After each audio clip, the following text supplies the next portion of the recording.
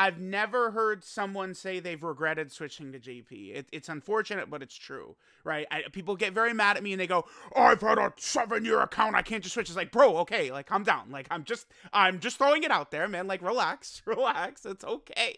It's gonna be okay, man. I'm just saying, you know? Like, yeah, trust me, I get it, right? Like, we could go over here to the Dokkan info, right?